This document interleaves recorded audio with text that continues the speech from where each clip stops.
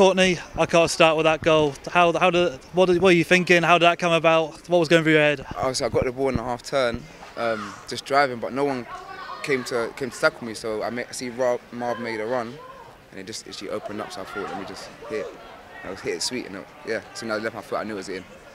And for you, have you scored goals like that before? Yeah, I have, but I haven't scored one like that in a while. So even though it's pre-season, they all count, and it did feel good.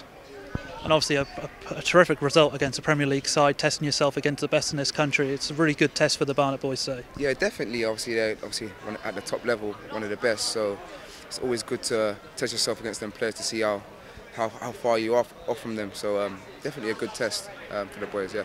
For you personally, how have you found these opening couple of games of pre-season? Obviously, new players coming in, working out each other's games, gelling together. How have you found that? I find it quite good, to be fair. I think the boys, we got quite tight knit. And yeah, I think we're working well together. The communication, I think, is a lot better as well, so it's good. And next up is Milton Keynes, which is also our community day. How important is it to get Barnet fans down here for a good day of activities at the Hive? Yeah, no, it's definitely good to get all the fans and everyone come down to community day. I think the tighter we are as a club and the fans are to the players, I feel like it'll make us go a long way. Courtney, thank you for your time.